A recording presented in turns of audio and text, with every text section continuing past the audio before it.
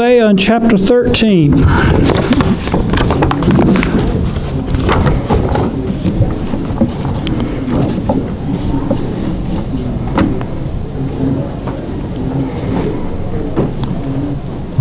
All right, let's begin with prayer and then we'll get started. Father, we thank you for a beautiful Lord's Day morning, and Father, for the health and strength, ability to be here, and Father, for the privilege and opportunity to gather together. We thank you so much for our Savior, the Lord Jesus, and all this is because of Him and for Him, and we pray, Lord, you would meet with us now and bless as we look at this part of this work from Hosea, his prophecy, and Lord, the words that you gave to Israel and Judah through him, and Lord, things in this prophecy that's, Lord, applicable to us even today. And Lord, help us to see those things and to put them in our minds and hearts that might be a part of our lives. And we thank you, Lord, for giving us your word. We thank you for reaching out to us in your love and Lord, drawing us to yourself. And pray you'd work in our lives today, that our hearts would be more open and tender toward you, and that we'd be more like our Savior, the Lord Jesus Christ. Father, it's in His name we pray. Amen. Well, I'll read chapter 13 and a little bit longer, 16 verses, and then we will go back and kind of pick up. It says, "When Ephraim spake trembling, he exalted himself in Israel, but when he offended in Baal, he died. And now they sin more and more, and have made them molten images of their silver, and idols according to their own understanding. All of it the work of the craftsmen. They say of them, Let the men that sacrifice kiss the calves.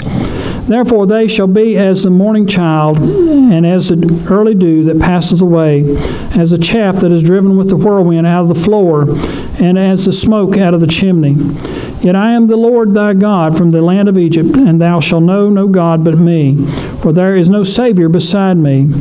I did know thee in the wilderness, in the land of great drought. According to their pasture, so were they filled. They were filled, and their heart was exalted. Therefore have they forgotten me. Therefore I will be unto them as a lion, and as a leopard by the way I will observe them. I will meet them as a bear that is bereaved of her whelps, and will rend the call of their heart, and there will I devour them like a lion. The wild beasts shall tear them. O Israel, thou hast destroyed thyself, but in me is thy help. I will be thy king, where is any other that may save thee in all thy cities, and thy judges of whom thou saidest, Give me a king and princes. I gave thee a king in mine anger, and took him away in my wrath. The iniquity of Ephraim is bound up, his sin is hid. The sorrows of a travailing woman shall come upon him. He is as an unwise son, for he should not stay long in the place of the breaking forth of children. I will ransom them from the power of the grave. I will redeem them from death. O death, I will be thy plagues. O grave, I will be thy destruction. Repentance shall be hid from mine eyes. Though he be fruitful among his brethren, as an east wind shall come, the wind of the Lord shall come up from the wilderness, and his spring shall become dry, and his fountain shall be dried up. He shall spoil the treasure of all pleasant vessels. Samaria shall become desolate, for she hath rebelled against her God. They shall fall by the sword, their infants shall be dashed in pieces, and their women with child shall be ripped up. Some kind of strong and hard words in that chapter. And again, the Lord continues to speak through Hosea about the judgment that will come and the severity of it. As we begin back at the beginning of the chapter, said in a thought here, says, the leadership of no nation or kingdom throughout the course of time has deliberately made decisions that in the minds of that leadership would result in the demise of the nation or the kingdom they were leading. We see today, various leaders around the world, and we question sometimes the decisions they make and the things they're doing, and you wonder, in their own minds, what are they really thinking about? And a lot of them are, unfortunately, I think, are egotistical and filled with themselves, and I'm sure that has a bearing on the decisions they make. But in their minds, they're probably making a decision thinking it will, promote, their nation or promote their agenda or themselves. They're not thinking about often the back end of that. However, history is filled with examples of decisions made by leaders that resulted in disastrous consequences. You look back in history and the decisions that were made by various men, particularly that you take your Hitlers and your other leadership there back in the part of the middle 1900s, and decisions made to go to war, and the thought was they was going to create a nation and a kingdom, you might say, that would last for 1,000 years in Hitler's mind, and he was in and out fairly quickly. And men make decisions, but they don't think about the consequence of those decisions often, and then the disaster they'll bring. It wasn't any different with Israel and the leadership that they had in place, and some of the kings and decisions they made, particularly spiritually, how they led Israel down the wrong path. And we've looked at that with Jeroboam and others that chose to do things that were contrary to God's will. Ephraim, as we've mentioned this before, is often referred to in God's Word as representing the entire northern 10 tribes that separated Judah from Benjamin. And often when you see Ephraim, it does refer to the whole 10 tribes. But here it's believed that in this first verse of the chapter that Hosea is making a direct reference to the tribe itself. It says, "When Ephraim spake trembling, he exalted himself in Israel." In times past, Ephraim rose to the position of being the leader among the tribes of Israel, especially among the 10 northern tribes. And so, when the leadership of the tribe or an important individual from the tribe spoke about some matter, the leaders from the rest of the tribes listened with a great amount of deference and respect. In other words, because of the position held by that particular tribe and what was gained, anybody there that was considered important, were given a lot of respect, and good or bad. Even before the Israelites split apart, Ephraim had asserted itself in the role of leading the other tribes. There were occasions when the pride present among Ephraim's leadership was evident. You go back to the book of Judges, the period of time after Israel came into the promised land, and a period of time where there's a lot of chaos and a lot of people doing things after their own heart rather than the things of God. We see Ephraim and some of the leadership of Ephraim making decisions that were really not always the best. Judges 8 is an example, and their pride that was exhibited there. There were occasions when their arrogance towards other Israelites resulted in a poor decision being made, which ended badly for the Ephrathites. We see that in Judges 12. And so, examples in history from that. And you wonder, look like the Israelites would have looked back and seen and remembered some of these things, and maybe it kind of tempered their thinking about the folks from Ephraim. The first king of the northern 10 tribes, Jeroboam, was from the tribe of Ephraim. And so that's really probably at the point that when the kingdom separated and split apart, that that tribe of Ephraim probably really gained its powers, because if the king is from a tribe and he's in power and his people are in power, then more likely your kin people are going to get in power. And so I'm sure there's a lot of favoritism shown there. He made the capital of the northern kingdom in Shechem and Ephraim, thereby solidifying the tribe's place of prominence. And so we see a reference to Ephraim had the leadership. We talk about Ephraim having the leadership in a bad way regarding the bringing in of idols and the establishment of false religion among those 10 tribes. Hosea declared that Ephraim offended. Asham means guilty of a trespass with a view towards a punishment that is deserved. So often you say, well, somebody did so-and-so, or such and such was done by an individual. This thought of this word is that not only did they do something, it's worthy of some form of judgment being brought about because of what they did, or some form of punishment. So Ephraim offended in Baal. And of course, the one they offended the most was the Lord. And the people themselves didn't seem too offended. It was God himself who was so offended about what was done. And even though the northern 10 tribes were involved with worshiping God in an unacceptable manner from the start under Jeroboam, you remember it's the institution of the false priesthood and the fabrication of the calves that were to be used to worship God. And worshiping God in a way that he hadn't approved of. It was King Ahab that introduced the worship of Baal among the Israelites. And we see that in 1 Kings 16. Ahab, of course, was, I think, influenced greatly by Jezebel. And the world couldn't stand too many of her. And, she introduced a lot of things to Ahab, and probably he didn't have the strongest of character, and he, instituted that among the people. That horrific decision eventually resulted in the death of the nation. Ephraim worshiped Baal in an attempt to achieve life. That's what Baal was about. Baal was thought to be the one that gives life, but actually in doing so they rejected the true source of life, that being God himself. And so, kind of a little ironic thing there. They looked to the wrong place for life, and the result was death.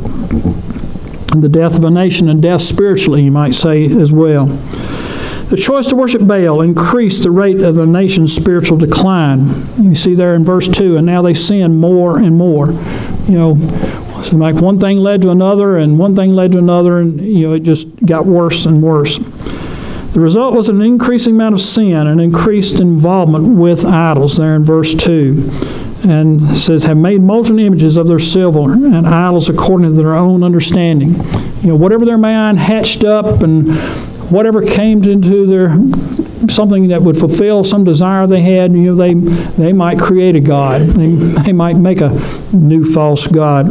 And as we talked about before, there might even been competition among them. You could have the most elaborate idol, and maybe their own shrine in their home, and all that type of thing. The people were really caught up in this. And the Israelites' devotion to their idols was demonstrated by the fact of kissing the golden calf idols that Jeroboam had made, there in 1 Kings 19:8.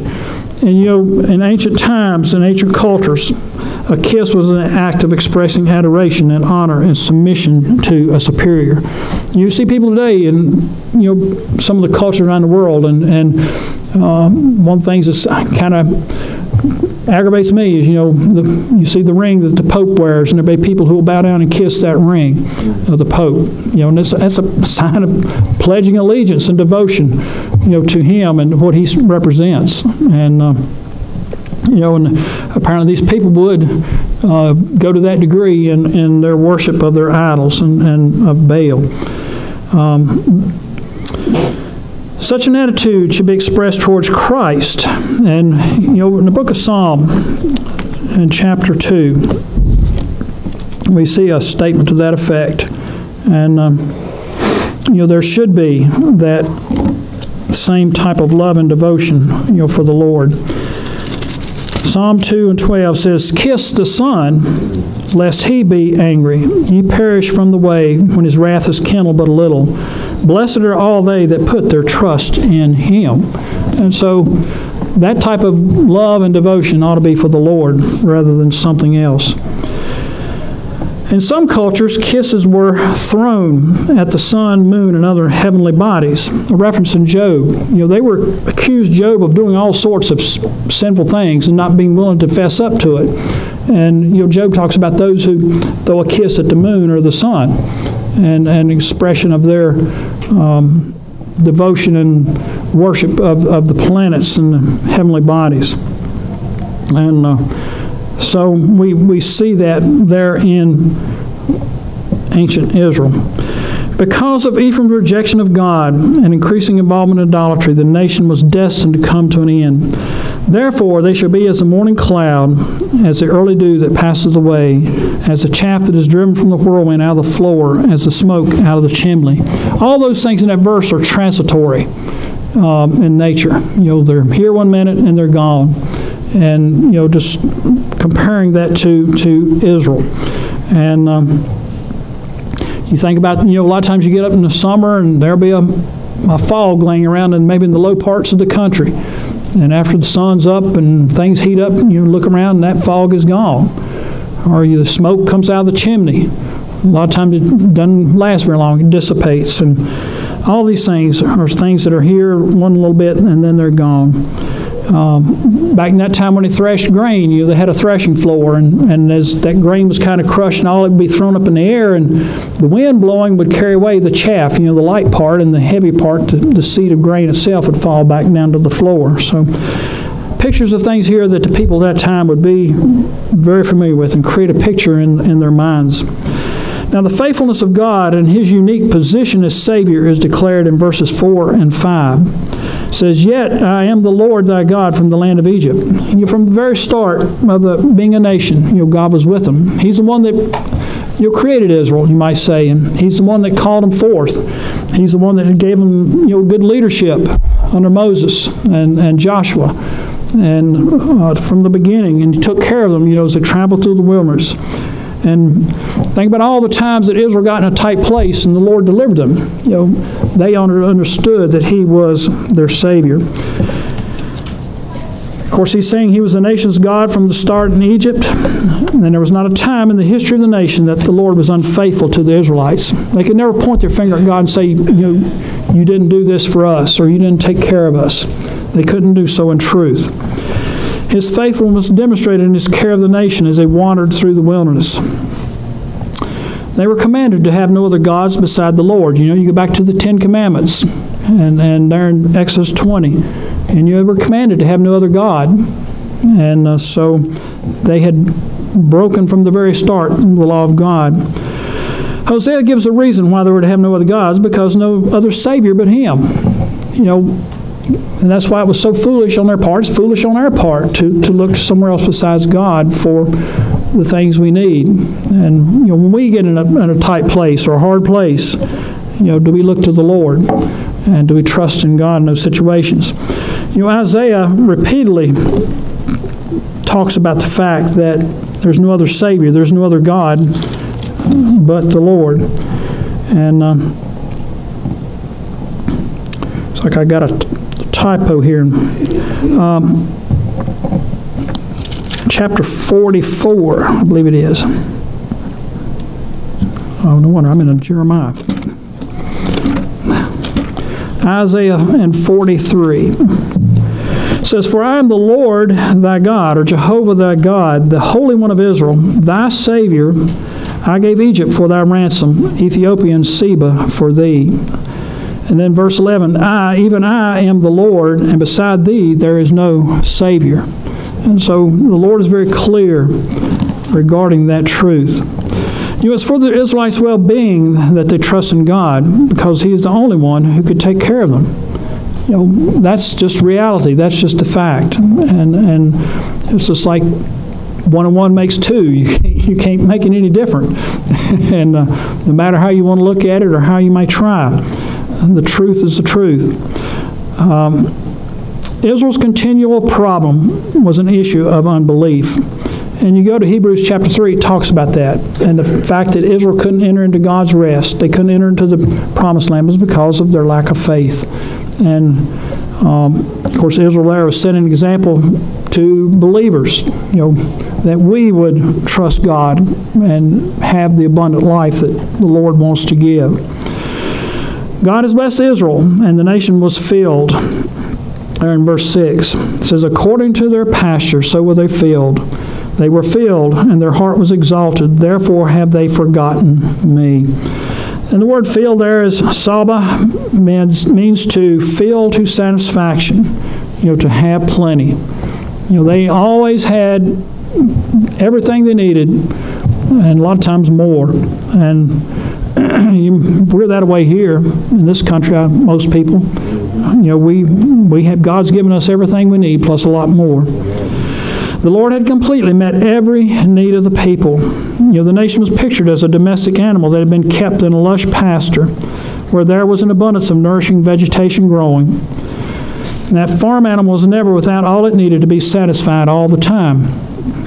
And that's a picture of Israel. Instead of being humbly grateful and worshiping the Lord for all they'd done, the Israelites became proud and turned away from God. Way back, in the beginning of the nation, Moses had warned the people about this form of temptation. I guess Moses looking ahead, God had caused him to see maybe that there would come a time when Israel would be in their land, and God providing so much, and the fact that there be that temptation to forget God and to become proud and think that, we're the one who did it. I'm the one who did it, rather than I've been blessed by God. And so what Moses had warned them about, they had become. God had been a kind, loving shepherd to Israel. His method of interaction with the nation was about to change because of their refusal to respond to his calls to repent from their sin and turn back to him. There in verses 7 and 8. Because they've forgotten God, because they become proud, he said, I will meet them as a bear that is bereaved of their whelps. And then, I got a verse ahead. Therefore I'll be unto them as a lion, as a leopard by the way will I observe them. I will meet them as a bear that is bereaved of her whelps, and so forth and so on. His interaction with them is going to change completely. His milder forms of chastening the people had gone unheeded. If you look back through Israel history, all the times they'd kind of stumbled up and rebelled against God, God generally sent some form of chastening. You look through the book of Judges, and often they'd send one of the other nations in, and Israel would have a hard time, maybe be in some form of bondage almost to that other people. And then they would cry out to the Lord, and God would send a judge, someone to deliver them. And again and again and again, we see God expressing his love and his kindness and delivering them from the situation they really put themselves into. And instead of acting as a shepherd, he would treat them like a ravenous animal. You picture here the lion and the leopard and the bear and a wild beast. And what a wild beast would do to a well-fed farm animal. As a hungry lion devours its prey, so the Lord will devour Israel. There in end of verse 8. Just as a crouching leopard waits for the most opportune moment to strike at its prey, so the Lord would deal harshly with Israel at the right time. The God's not haphazard about this in his execution of judgment. God knows the opportune time to do what he wants to do. The picture of the fierceness of a mother bear who's been separated from her cubs is used to describe the fierceness of God's judgment on the way from Ephraim. I always heard that's a bad position to be in, is you have mama bear on this side of you and the cubs on this side of you. And you don't want to be there. And that's what God is saying here. You're in a bad place with me. And the nation would be completely torn apart and destroyed, as pictured by the end of verse 8, and rend the call of their heart, and will devour them like the lion. The wild beast shall tear them. And so it's not going to be good. It's going to be harsh. It's going to be hard. It's going to be painful, that judgment. Hosea holds Israel totally accountable for the predicament that she was in, there in verse 9. O Israel, thou hast destroyed thyself, but in me is thy help. It's the nation's willful departure from the Lord, its involvement with idolatry, and associated sinful behaviors that led to its downfall. Instead of trusting in God to take care of them, they relied on themselves or on the stronger nations about them. We look back in Hosea's prophecy, we see they looked to Assyria, they looked to Egypt, they looked to other places rather than to the Lord for that help. And, even in the beginning of the nation, they talk about how proud they were and self-reliant they became. God did not remove himself away from Israel. The nation chose to move away from him, their only source of real help. And the word help there is azer, and it's a word meaning to surround. And it refers to the one who gives assistance, or the one who gives support. As used here is a reference to God, who is the giver of all material and spiritual assistance. And we know from the book of James, it tells us that God is the giver of every good and perfect gift that we have. All the good things we enjoy in life come from the Lord, and all the things he does for us through his Son, comes from God. And, Psalm 46:1 tells us he's a very present help in the time of need. And so God is there, and often people don't avail themselves of that blessing and that help because they fail to turn to God. They look other places. And God declared that he would be Israel's king. And we see this in verses 10 and 11. The Israelites believed that having an earthly king would bring great benefit to them. Back in the days of Samuel, they wanted a king. They wanted a king, and finally God, was not pleased, but he allowed them to have a king. Two questions were asked of the people to demonstrate the helplessness of the leadership that the nation had in place, at Hosea's time. The first question asked was there any other leader within Israel that could deliver them from the circumstances they were faced with? And it says, where is any other that may save thee in thy cities? Who else, humanly speaking, is able to bring you out of the circumstances and situation you're in? And the expected answer, was no one. The second question was, what about the judges? In other words, those that assisted the king that had been requested by the people. The implied answer to both questions is none. There wasn't anybody. There was no one capable and no one able. Human leadership, even leadership that is characterized by godliness, is very limited in its abilities apart from the Lord. And we often forget that. We put a lot of faith and dependence on people, and often, not a good thing. And God does have people that He's raised up over the years that have provided good leadership in situations and bad circumstances, and a lot of times those people were people who looked to the Lord for His guidance and His wisdom. Solomon started out really good, didn't he? And the Lord blessed him with wisdom, and He blessed him with the things that Solomon didn't ask for, And unfortunately, he didn't end as well. Unfortunately, mankind has a great tendency to place faith in what human leadership can accomplish. And I think that's where we are in the United States today. So many people put so much confidence in the person who's in power. And, really their power is limited, and God is the one that's in control. In the days of Samuel, the Israelites wanted to have a human king just like the nations about it. There in Samuel 8. At that time, Israel was rejecting the Lord's leadership. That was really what was underlying their motive for wanting a king was, they were rejecting God. The situation to which Hosea was referring involved God's anger was actually Solomon, I believe. Latter years, Solomon allowed, all the wives he had to influence him in a bad way, and he brought in idols and the worship of false gods. We see that in 1 Kings 11. We see the division of Israel into two kingdoms as a result, and the establishment of Jeroboam I as a king over northern 10 tribes, there in 1 Kings 16. The last king of the northern 10 tribes was Hosea, who was a wicked king, and it was due to his poor decision-making the northern 10 tribes were attacked and defeated by the Assyrians. Hosea was a puppet king. He was put in the place he was in by the Assyrians themselves. Yet he chose to look to Egypt.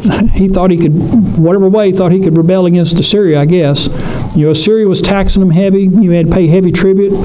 And for whatever reason, he made the poor decision to rebel against the people that put you in your place of authority to begin with. And that didn't work out well at all. Instead of leading the Israelites to greatness, his kings led the way to the destruction of the nation.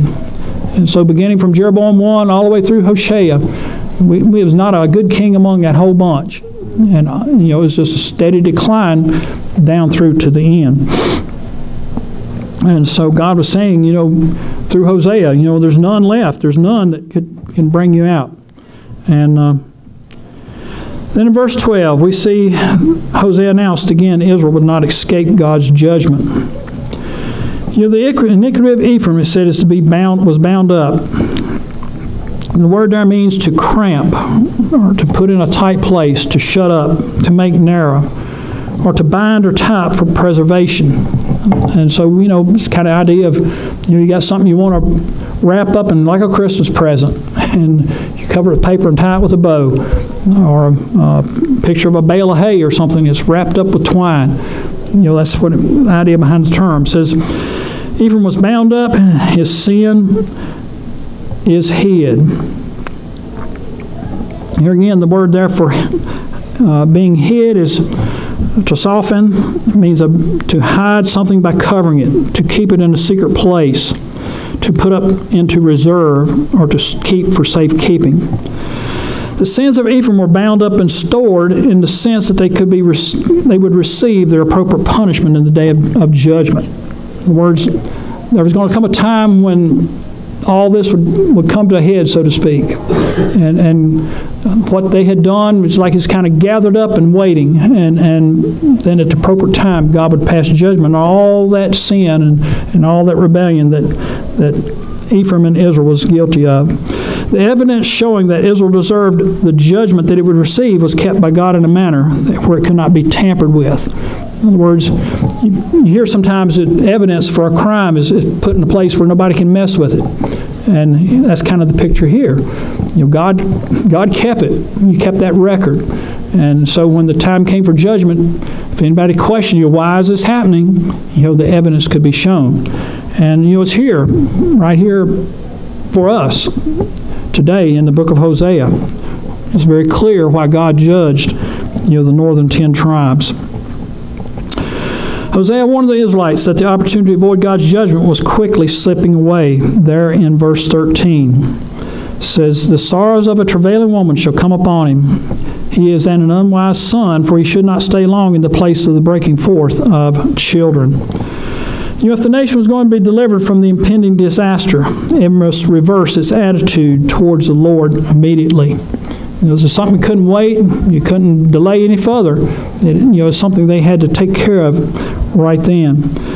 The process of judgment was about to take place. And once it started, it would run its course, just like the process of childbirth. Once the pains of labor start, things will not stop until the process has reached its conclusion, either good or bad. Not every childbirth always ends well. And that's the warning here in this verse. Ephraim is pictured as an unwise son who was in danger of delaying too long in coming to the place of the breaking forth of children. In other words, that phrase there means the opening of the womb. And the idea of that child being brought forth, out of the womb.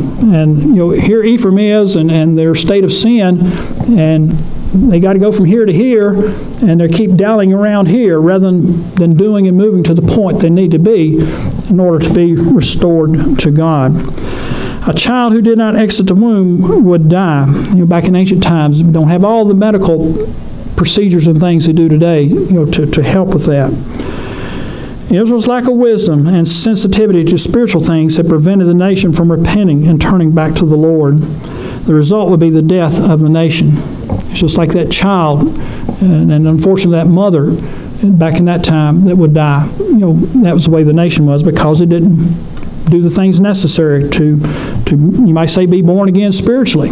And God would have been very patient and merciful with Israel. He'd reached out to them on multiple occasions in an effort to bring them back to himself. And their response to his overtures was an increasing hardness of the heart. Instead of, softening of the heart, they became harder, it seems like. And they rebelled further and further. The door of opportunity given them to avoid God's judgment was starting to swing shut. And so, God's saying, time is done. The opportunity is over with. And if you're going to do anything, you need to do it now, or judgment is coming. Now, some Bible commentators believe that verse 14 is a part of God's warning about his impending judgment, where it says, "I will ransom them from the power of the grave. I will redeem them from death.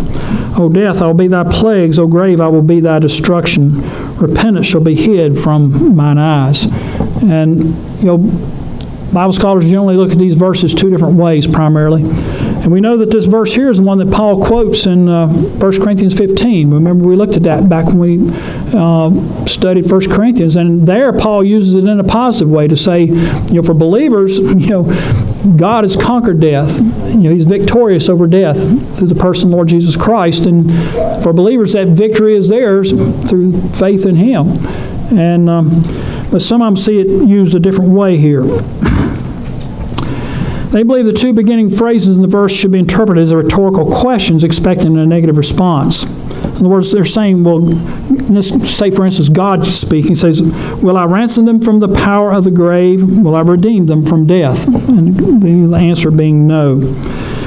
Even though God's prophets often spoke of his mercy in a parenthetical manner in declaring his judgment, they do not believe that this is the case here due to the severity of the language used by Hosea regarding the Lord's judgment in the surrounding context. What we've been looking at here in this chapter and how severe God's going to be with Israel. And they're saying, so often, even in Hosea, we see instances where there'll be a discussion on judgment, then there'll be a break and a short discussion on, or offer of forgiveness and an offer of redemption from God, and then a continuation on with talk about judgment. And in other words, here, the grave and death will become God's instruments of judgment. They understand the Lord's final call to repentance given by Hosea to begin in chapter 14. In other words, they don't see this as a call to repentance or an offer of forgiveness. They see it as something other than that. Now, other commentators believe the opposite about the verse. They understand the verse to describe God's power and victory over the grave and death. This is the manner that the Apostle Paul applies to the verse in declaring Christ's victory over death and the grave. Most scholars believe that this verse is a reference to God's victory over death and the grave, and also believe this application to Israel will be in the future when the nation receives the Lord Christ, Jesus Christ, as their Messiah, when he returns to the earth to establish his kingdom. And so, two different views on that. And verse 14 ends with God making a statement about the fact he will not repent regarding his purposes. The phrase does not mean that God will ignore a truly repentant person. If a person comes brokenhearted and contrite about some sin or whatever they've done contrary to God, the Bible says he'll not cast them away. He'll not turn his back on them. That's what John says there. And God's not mean-hearted. He's not vindictive. He's not all the things that people often are. God is quick to forgive, and where there's true repentance. And that would be out of alignment with his character, if he was to do that. It's only if Israel would fully repent in this last opportunity that his impending judgment would be stayed. Either way the verse is interpreted, God will do exactly what he says he will do. This statement is not a contradiction to what he had said back in chapter 11, verse 8. And where there he said, how will I give thee up? Where God looked ahead and thought about what would happen and if Israel was totally wiped off the face of the earth. And God said he couldn't do that. So there's not a contradiction there. At that point in Hosea's prophecy, God determined that he would not eradicate the Israelites from the earth. There were groups of people you read in the Bible who God totally got rid of them, and through judgment. And they don't exist today. No descendants exist today, from what I can gather. In verse 14, God is stating he would not repent from sending his soon coming judgment. In other words, he's not going to just go on and on and on and on and on. He's at the point where Israel has hardened themselves. They're not going to repent, and so there's nothing left to do.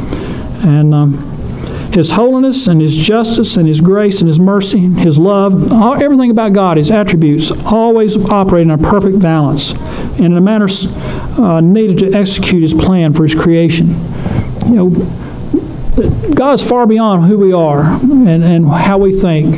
And he always operates where his love is never compromised because of his wrath, and his mercies never comes up short because of something else he does. All of who he is and what he is works in perfect balance in all that he does. There's coming a day when the nation of Israel will wholeheartedly return to the Lord, and at that time he will honor his covenant with them and restore them to himself. Regarding the promises he made to Israel, God will not repent. And we see that in Romans chapter 11. And God will never break the covenant, his covenant. And God is a covenant-keeping God. It's always man that comes up short and messes up, you might say, in that situation. Hosea's pronouncement of judgment ends with verses 15 and 16.